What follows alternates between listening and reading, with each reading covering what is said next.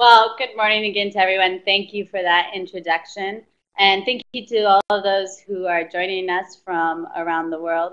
As mentioned in the introduction, I have several years experience in education in Eastern Europe, in United States public schools in urban areas, and now here in the Dominican Republic, where I work in both more rural schools and a few in cities implementing education programs.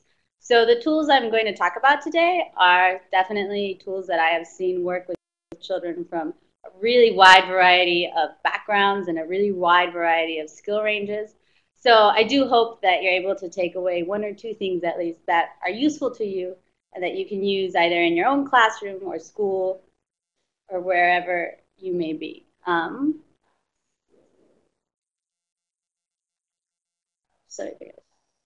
Okay, so before we really get started talking about specific tools, I did want to address a couple general questions about what are didactic materials in general and what their purpose is. Because I think these are two concepts that are really important to have clear before we get into the specific tools. So the first question I wanted for us to kind of consider is what are exactly didactic materials and what are they not? And I think that's important because especially in the last 10 or 20 years, as technology becomes more widely available and is geared more and more towards educational purposes, if you're talking in schools or on a higher level in ministries of education, a lot of the focus is on what technologies can we put in classroom to help our students learn. What kind of tools like iPads and computers and Promethean boards can help our students learn better. And obviously those are amazing tools and they are great when the resource is available, but I've certainly worked in areas, and I assume that some of you do as well, where that is just simply not a reality. That's not something that's going to be accessible. So we need to continue to think about tools that we can create that are very cheap, that are very easy to access, that can still teach our kids the same types of skills that a computer might be able to, and can still increase their level of academic achievement. So with that in mind, any type of didactic tool should be something that helps make an abstract concept concrete.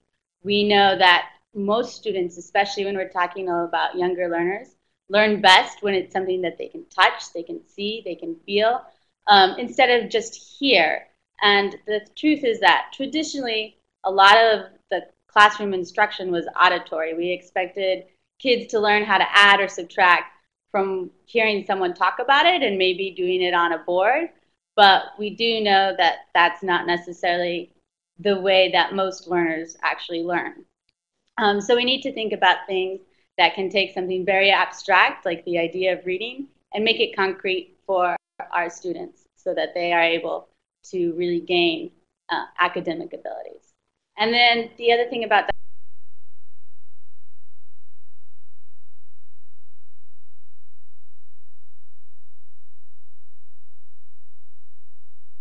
levels of students.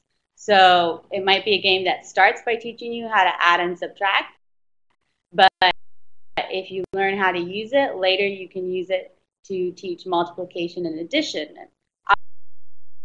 Obviously, this has multiple benefits. One, it makes your life easier as a teacher because you don't have to recreate new tools and new activities every time you're teaching a new concept. And two, it allows students to be able to use the same type of, the knowledge they've learned about playing a specific game to build on other skills. So those are some things to keep in mind as far as what a didactic tool should be. And then we also need to consider what we hope our students are achieving and how our classroom is being improved by the use of different materials. Obviously, we want it to engage students. As I mentioned before, we want it to be something which allows them to interact with the concepts that they're learning. We also want it to promote independence. All these activities that I'm going to be sharing with you today are something that students could use to learn and then use to teach themselves specific skills, or at least to practice them. And that's really important because we want our students to start thinking of themselves as active learners, as people who can teach themselves certain things and aren't always reliant on a teacher or another adult in their life to help them improve academically. And then along with that, the other thing we want to consider is individualized instruction. If you're in a classroom like I was often, where you have 30+ kids who are all over the place in terms of their levels, a lot of times you're going to need to teach specific lessons to specific kids. And you need to figure out what you're going to do with the other, say, 24 students in your classroom while you're doing that small group lesson. And so as you introduce these activities and these skills that we're going to talk about, those are something that kids can do in small groups individually, and they can occupy themselves in that way and really be, doing rigorous work while the teacher is working with a smaller group of students. And finally, I just want to mention that it's really important to, as a teacher, consider what your goal is in terms of the specific activity or tool you're using. Because a pitfall often can be, and I certainly did this when I first started out in education, is to come up with a really creative or a really exciting game and introduce it to your classroom, but to not have really clearly thought about what skill it is you want your children to learn. So they might be engaged, but they're actually not learning a whole lot. Okay, so now we're going to talk specifically about tools for teaching math. But before we do that, I have a question that I would like to ask all of you in regards to what areas you find your students struggle most with math. So I believe Monica is going to send the question to you, and then you can select one of the 3 responses, which is either number sense, computational skills, or more word problem type. And once you've answered, I'll be able to see everyone's responses. Okay, I see almost all of you said word problems. So a lot of times what I find is that students struggle with word problems because they don't have very solid number sense and they don't have very solid computational skills. So the 3 types of activities that I am going to put here are something that can help them with those particular abilities, and that I think if those are really well developed, then you will see that their ability to do word problems really increases once they have a good sense of what it means to add, for example. Because a lot of students see the sign that's a little cross and they know that they're supposed to, count up, or they see the number the sign that's a line and they know they're supposed to count down, but they don't really have a good sense of what adding or subtracting means. They don't understand that you're getting a bigger quantity, if you're adding, and a smaller quantity if you're subtracting. So back to this slide, these are beads that are base of 10 beads that if you are at all familiar with Montessori, I'm sure you've seen. The first bead obviously represents a 1. The second string of beads represents a 10. The third is a group of 100, and the fourth is a group of thousands. So they're really easy to make. All it is wire and little beads. So you can pretty much get those, they're pretty widely available, and you can put this together. It does take some time at first, but it's really useful, again, in taking this idea of numbers, which is really abstract, and making it in some way concrete for the students. And activities you can do with them once they have these beads, for example, is you might notice that a lot of children have trouble counting by 10. And if you say, let's count by 10, let's go 10, 20, 30, you ask them for the next number, they might say something like 31, because they don't understand what it means to count by 10. All they know is to go the next number up. So you can use these beads to help them grasp that concept. You give them one string of beads, that's 10. You give them the next, that's 20. You give them the next, 30. Then you ask them what's next, and they'll be able to see, because they can visually see that there's 10 beads each time you're counting, that the next number should be 40. And so they're distinguishing between counting by 10 and counting by 1. For more advanced students, perhaps, you want them to show you that they know the number, for example, 921 means. They can't grab 9 of the 1 beads to show that 900. They have to grab 9 of the hundreds beads to show 900. And then 2 of the 10s, and obviously 1 of the 1s. And so this is a really good way to show them what does 100 mean. It's obviously 900 is a much larger quantity than 90, and even more so than 9. And so again, this is a really good basic place to start with number sense. Okay, next, number cards. And these are really probably the easiest and cheapest material that I'm going to present during this webinar, because all you need is paper and a marker.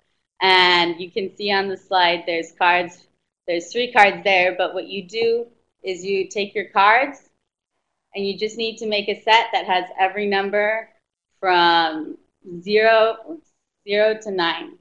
And you need a set for each child.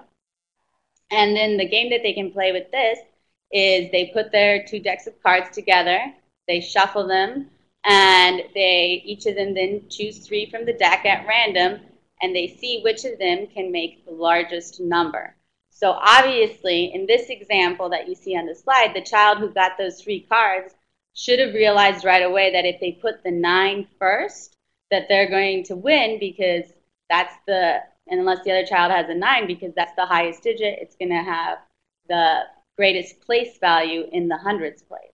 And they shouldn't put it in the ones place.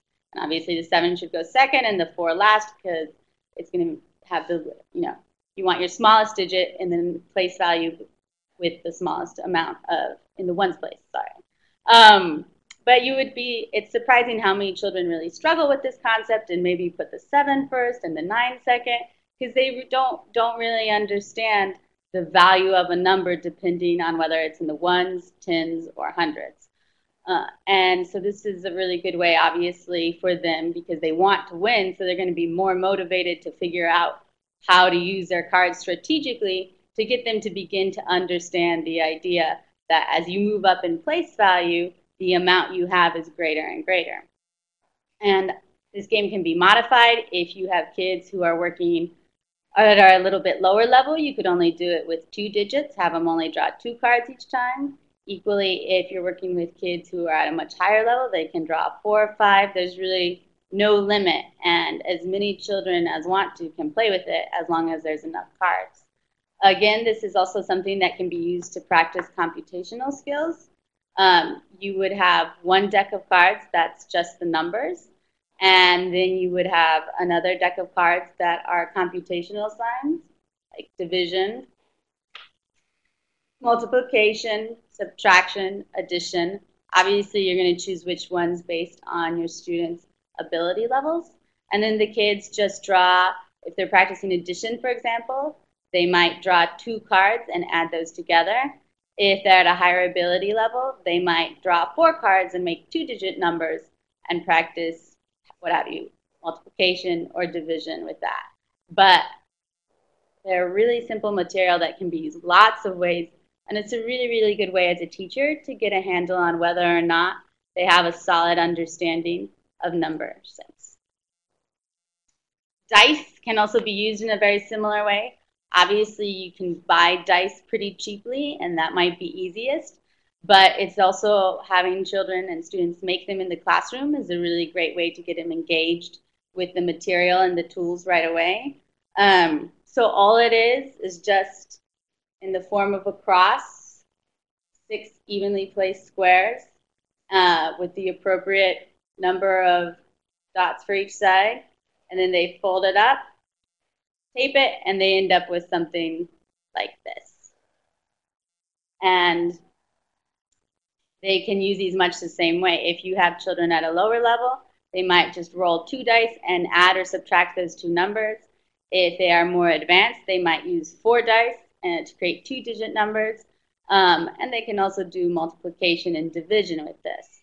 One thing that I do want to mention at this point with both this tool and the previous one is that one concern that a lot of people have when it comes to using these materials and allowing for individualized instruction is that their students might not actually be working while they are doing small group lessons. So like if you leave your children with the dice or the number cards, maybe they're just throwing the dice at each other and they're not actually doing anything.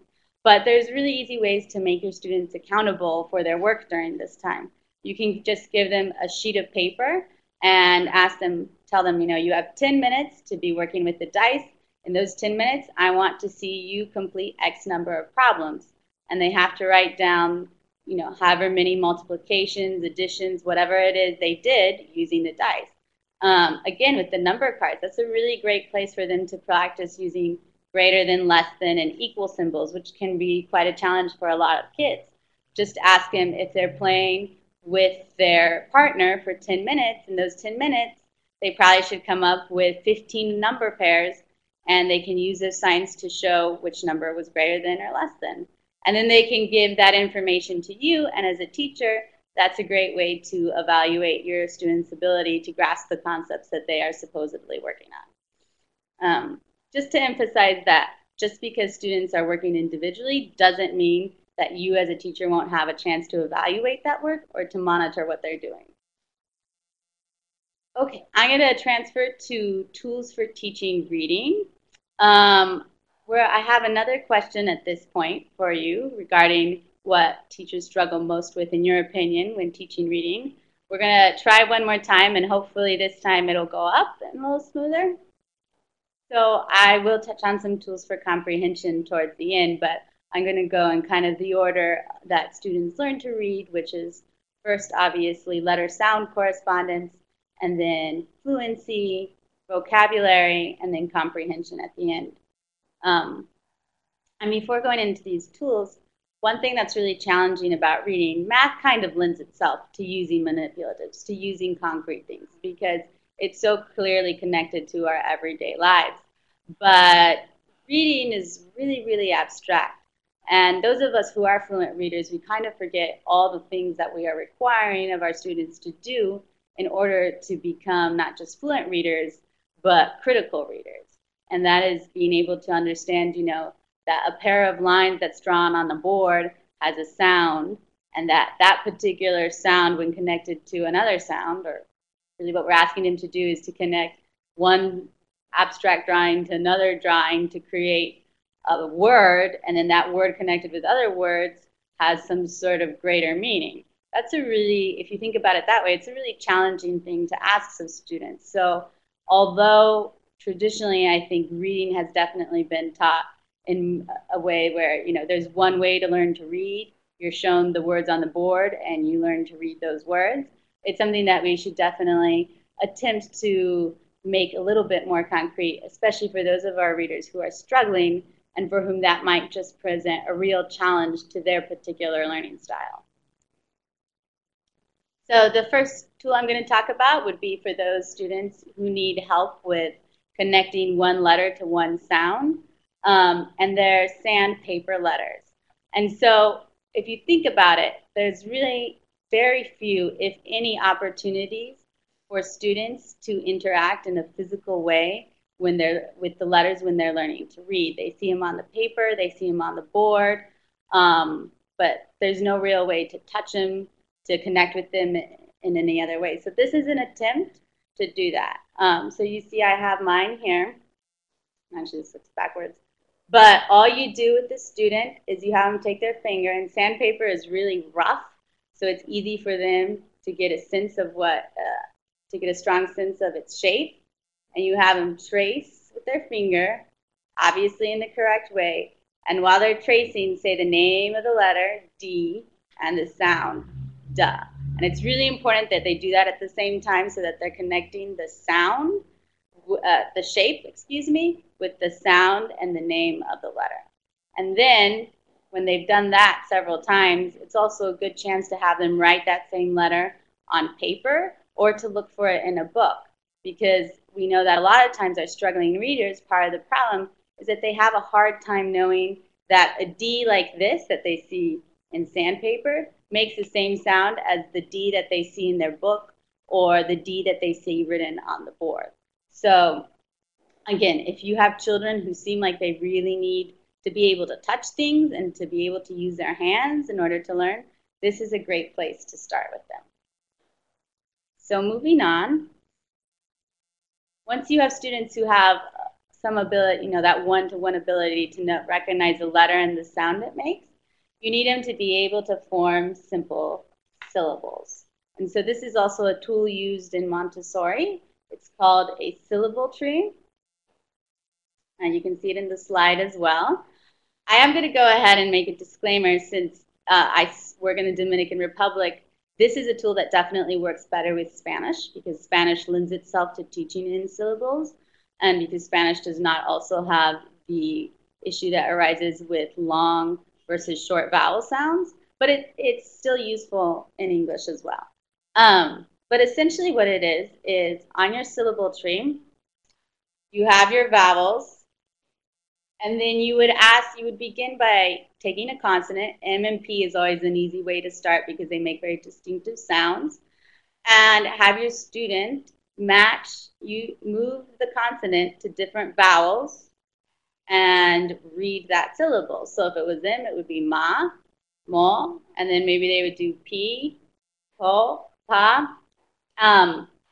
One thing is you definitely want to teach students use this activity with two consonants, because what I find is that if you teach a student and you really focus on one consonant and all the vowels, you might think, oh, they've really got it. They can read ma, they can read me, mo. They've got that down. And then when you change to a P, they try to make the same sound. So instead of saying pa, they are going to say ma. And the reason they do that is because they haven't clearly understood that depending on the consonant, the sound is going to change. And what they've mastered is that they think now each consonant with each vowel makes the same type of sound. Another mistake that you want to avoid making is always putting the consonant before the vowel, which is definitely our tendency as teachers.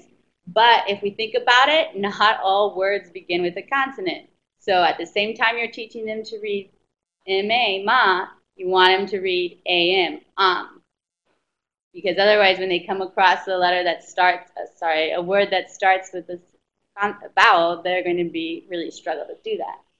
And then what you can do once they have maybe mastered the process of reading syllables with one consonant, think about syllables in your language that go with a lot of vowels. So for example, I have, and this is laminated, so it's clear in the middle, so the student understands that in that clear spot they're supposed to put another letter. And they can just move it along the tree like this, like mal, mel, mol. And they don't necessarily all need to be real words, but the point is that the student can maneuver this along the different vowels and read words to themselves. And again, it's pretty, it's nice, so it's something that they will enjoy using. Once you have students who have kind of really begun to decode words, obviously the next step that you're working towards is fluency. And one thing that I've learned with my students, particularly those who are having difficulty reading, is that it's really important to give them a base from which to build their reading skills. And what I mean by that is I really work with a lot of them on memorizing the 100 most common sight words, what are called sight words, in their respective languages. And the reason for that is obviously you don't want students to be thinking that they can memorize every word to read, because that is not going to work. But if they learn to recognize on sight the 100 most common words, those do form a large majority of the text they will use, the text they will read. And if they're reading very basic books, that means that maybe if they know those words, they can read 80% of the text without having to really struggle too much, and reserve their mental ability and their energy for trying to decode those words that are a little more difficult. So obviously, if you want kids to memorize words, a great way to do that is by playing memory. Again, a really simple game. Once you have taught them, say, a group of 10 or 20 words of the 100 most common, what you can do is you can write or you can type them up so that they're, I don't know if you can quite see that, but a size that children will easily be able to read. The important thing is to make sure that on the back they're covered with some type of paper that is going to keep students from cheating by just being able to see what the word is when it's turned over. But once you have, and obviously since it's memory, you make a pair of each one, and you give them to kids, so they might have 10 or 20 words that they're practicing. They shuffle them, they put them face down on a board or a table, and then they play with their partner to find the two that are matching. Now, the thing about this game is that it's really important that the children, each time they flip over a card, whether it's matching the one that they have or not, that they read the word. Because obviously that's the goal, is that they're going to read these words so many times that they're going to get ingrained to their memory, and they no longer will have to think about what the word is when they encounter it. So it is important that when this game is being played, that the teacher is somewhere nearby so that they can at least hear and ensure that the students are are actually reading while they're playing the game. Because you will have kids sometimes who obviously can match the two words based purely on visual recognition, but don't read them. And in that case, that's definitely a didactic tool that loses its purpose. This is another tool that can be used for another level as well. If you have students who are doing vocabulary, you would use one card. When creating these cards, you would use one card for the word, backwards, and the other card would have the definition on it. And in this case, the students are looking to match the word with the definition. So if the word's didactic, for example, the definition would be something intended to be used to teach, and they can match those up. A really great way to hold them accountable in this case would be once they finish the game, they have to write a sentence using the words that they ended up with, that they won during the game. Wordo, which is basically bingo, but with words, is also a really fun way to reinforce both fluency and vocabulary. The example I have here would have been used for teaching kids specifically vocabulary words. These cards, the important thing to keep in mind is to have them laminated, because you don't want to have to write one of these every single time you play with the students, but you can have them laminated, and that way they are in charge of choosing from their vocabulary list 9, 10, or however many squares you have, 9 or 10 of the words, and writing them in on their card. And then once they're done, they can just erase them. So with something like this, what would happen is if the students have chosen which words from their vocabulary list they want to put on, then the teacher would be reading the definition. So again, if one of my words, for example, was didactic, and the teacher reads out a tool intended to be used for teaching, I cross that off. And I keep doing that until maybe you can either do it that they get it all in a row, or in this case, since it's not a lot, that they reach blackout point. But again, because it's a game and they can win, they're going to be more eager to really learn the definitions of the words. If you have kids who are learning their 100 sight words, it's even more simple. You just ask them to write down 9 of the 20 words they might be working on at that point, and they can then listen, they listen to the teacher to say the word, and once she says it, if they recognize it and they can read it, they'll be able to cross it off. Okay, and finally, I wanted to talk just a little bit about some things that can be used for comprehension, because comprehension is definitely the big challenge in teaching to read. I think a lot of us have learned strategies and have found tools that we can use that can help us increase comprehension. Help us make kids fluent readers. But then we get those students, and I'm sure everyone who has had them, who can read an entire book, and then you ask them what they have read, and they have no idea what just happened in the last 20 pages or so, which is really frustrating, because then reading is kind of a pointless skill if you're not actually learning anything from it.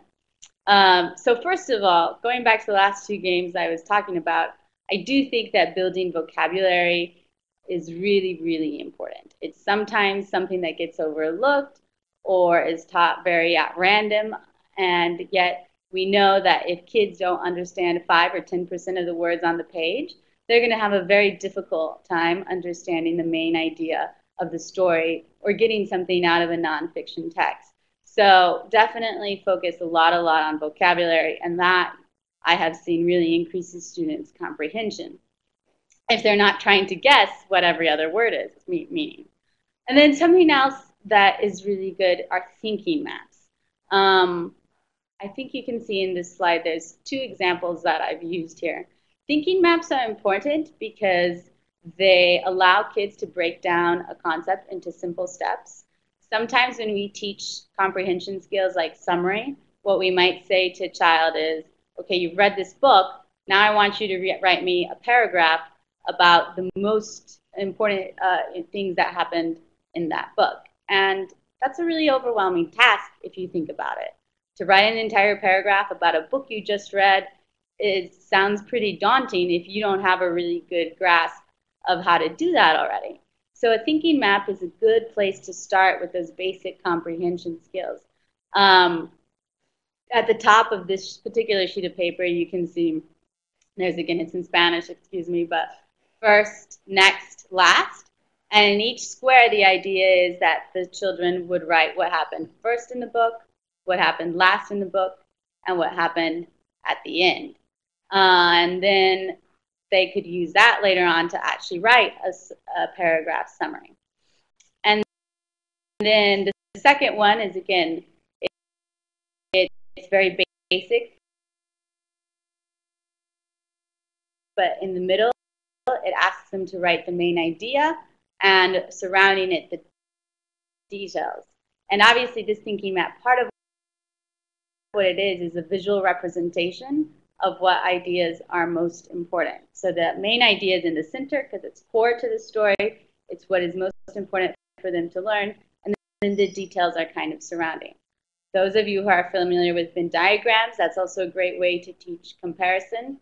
Because we really know what kids need to do in order to comprehend is to be able to summarize, to be able to compare, and to be able to infer and then make some sort of evaluation or take a lesson from what they read.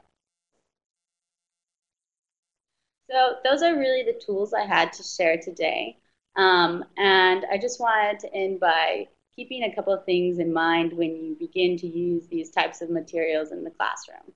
The first is to only begin with 1 or 2 per subject, because it can be really exciting to see how these tools will allow students to become independent learners and allow you as a teacher perhaps to do more individualized instruction.